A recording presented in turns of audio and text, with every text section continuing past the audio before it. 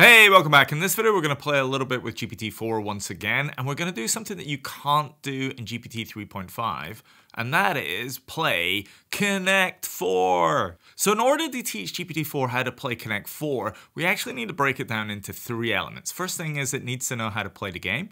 The second thing is it needs to know how to maintain the game board because it's going to be responsible for that. And then the last thing is we need to decide amongst ourselves who's going to start the game.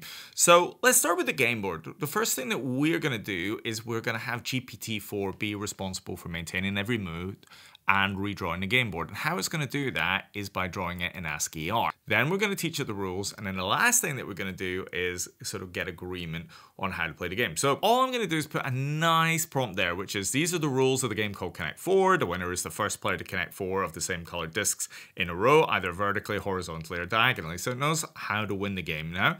And then we're going to tell it how to play. So first, decide who goes first and what color each player will have. Players must alternate turns and only one disc can be dropped in each turn. On your turn, drop one of your colored discs from the top into any of the 7 columns. The game ends when there's 4 in a row or a stalemate. The starter of the previous game goes second on the next game. So now that it understands how to play the game, we need to teach it how to maintain the game board and draw it in ASCII art. So we start with very simple instructions. The board will be empty to begin with. The board will be drawn by you in ASCII art. The symbol dash will represent an empty slot. So we're going to have dash, dash, dash, dash, dash, dash, dash, dash. The first player's disc will be represented by the letter X, which will be red. The second player's disc will be represented by the letter O, yellow. At the end of each turn, you will redraw the board. So every time we play the game, all right, I put a move, it puts a move, it's going to redraw the board. And then the player will tell you the column to drop the disc into using the number 1 to 7, representing the columns from left to right. Each column will have 6 slots vertically high. This means the game board will consist of 6 rows of 7 columns. Getting pretty good. So we're getting really explicit on what this board is going to look like. So gravity applies in this game. So each disc dropped into a column will be positioned above any disc in the row below in the same column. Discs cannot hang mid-air. You should check the game board is correct after every turn. So we're really trying to push it into getting this right. And then the last thing we're going to do is we're going to try and work out who's going to start first. So I'm going to say I will be a player and you will be the other player. We will agree who starts first by doing a random virtual coin flip. Cool, huh? I will choose whether I want to go heads or tails and you will flip the coin fairly. Fairly. How it lands will determine who goes first. Okay, so now that we understand how we're going to prompt this, we're going to copy all of this into ChatGPT or GPT-4. And then we're going to see how it copes with it. And I will put that prompt up in the video description as well, so you can see how that runs and do it yourself. So it's got the idea of the game all right, so great. Let's do the conflict to determine who goes first. Please choose heads or tails. Now, I'm going to warn you, I have never won a coin flip before. I don't believe this is playing fairly at all, but, you know, we could be wrong this time. Let's try again. So I'm going to go with heads. Let's see what happens. It's going to flip the virtual coin. The result is tails. Oh, shucks above. I lose again. I have played this game maybe 20 times with GPT-4. I have never won a coin flip. And even though I tell it to do it fairly, I have never, ever won the coin flip. But, you know, maybe we'll do a whole video on virtual fairness of coin flips at another point. So it's got the idea of the board here, right? So it's given us an initial board here, so it's empty. And let's count this out: 1, 2, 3, 4, 5, 6. So it's got 7 columns, and then it's 6 rows. So it's understood the game board. It's got the empty slots, and then it's gonna make its move. So it's starting with a 0 there. Your turn. I'm player 1, red. And you know it's respected gravity so far. So let's see where we go. I am gonna go. Let's go with column 1. So we'll say 1. Let's see what happens. Great choice. Thank you. I appreciate that. And it's gonna redraw the game board now. Okay, so it's got gravity a little bit wrong here, as you can see, right? So it's just flipped it in to column 1. So I'm gonna have to sort of remind it a little bit the rules of the games. I love what it's done there, which is it's just plopped its 0 underneath my X. Okay, yeah. Let's see if it gets the rules of gravity in this case, or whether it gets itself confused again. Alrighty, so it's finally got the board correctly. Let's see what happens. So I'm gonna follow column 1 and see how it does. So I'm just gonna say 1. Hey, it's got the rules of gravity. I stacked my X upon there. Let's see how it does now. Oh, nice move from the computer. It's recognized that I'm going for a 4 there, and it's blocked me off. Okay, I'm not gonna chase it on that side. I'm gonna see if it's gonna go for the 4th column again. So let's go for column 2. Now the big question is it gonna go for column 4 again after I've played on column 2? Oh, it's gone for it. It's actually gone for it. So I could shut it down, or maybe I let it win. Actually, this is really interesting. So, oh no, it thinks I've won. It thinks I've won. I don't know why I got confused. I think maybe it was just bored with the game and it was like, I don't want to play anymore. I'm just going to tell you you've won and then I hope it's okay. Let's see what happens now. Alrighty, so that kind of worked. That command there, this is not the correct game board. Please check all the moves and reapply. Is it going to get... Oh, it's got gravity finally. So that's good. Now, we have been playing a while, so I want to see if it's going to go for column 5, right? And see if it's going to win the game. So to do that, I'm going to go for column 2 and make it look as if I haven't noticed what it's doing. Let's see if it can then go for the win. So it really has got the hang of gravity now, right? So it's got XXX in a row there, so I think it's doing pretty well there. Let's see if it's going to go for the win itself there. Are you going to go for the win, my friend? No, it hasn't gone for the win.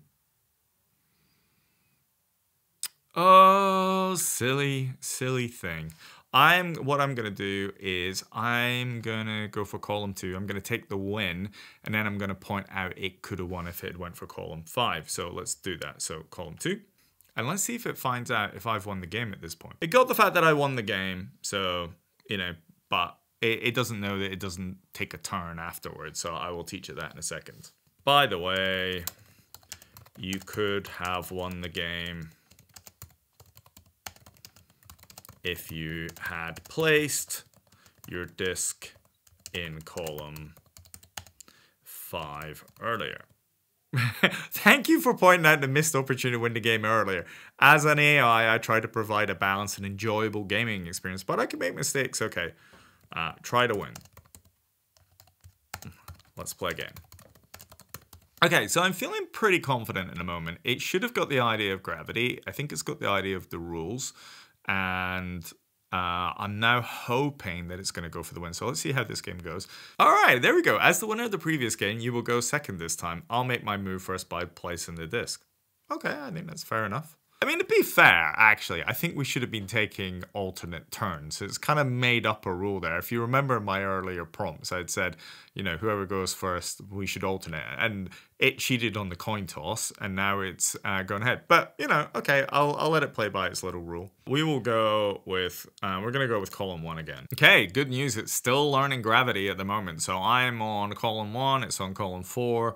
Let's see what it does here. It's placing its disc on column 4. So if I think it is going for, it's going for the win now. So it's trying to stack this up here. So that's okay.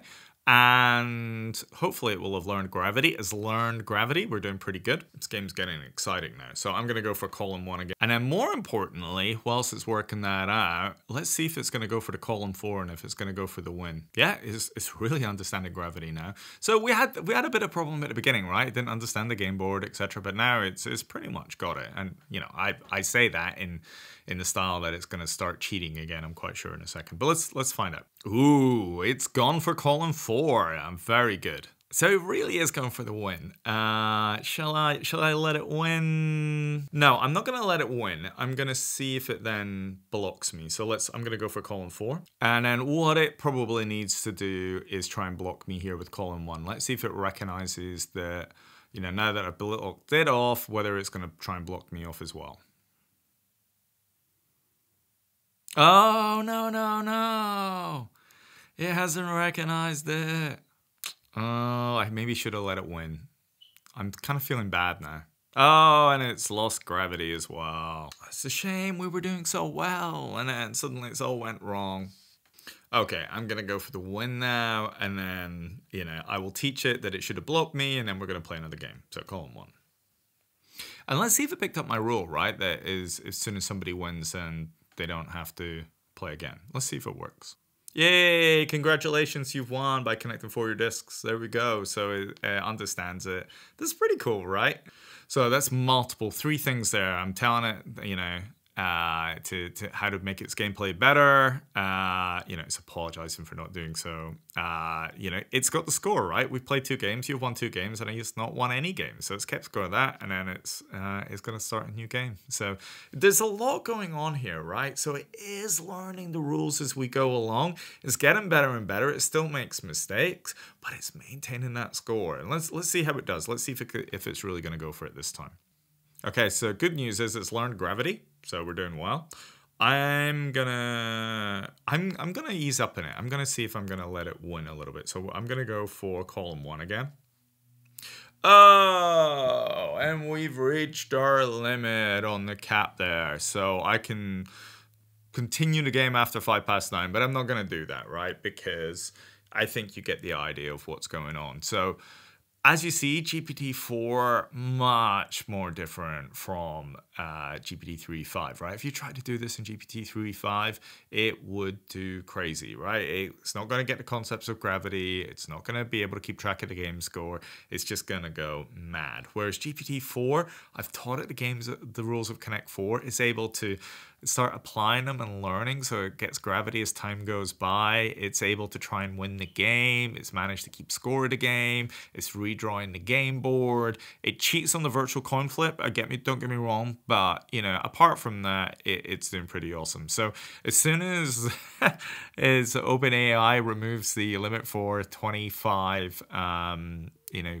plays for every 3 hours, and we get a higher threshold, I'm pretty sure people are going to be playing Connect 4 all the time with GPT-4, because having trained AI for the future to solve complex tasks, what we're going to do is just play stupid games with it in the future. Anyway, I hope you've enjoyed this video, and I'll catch you on the next one.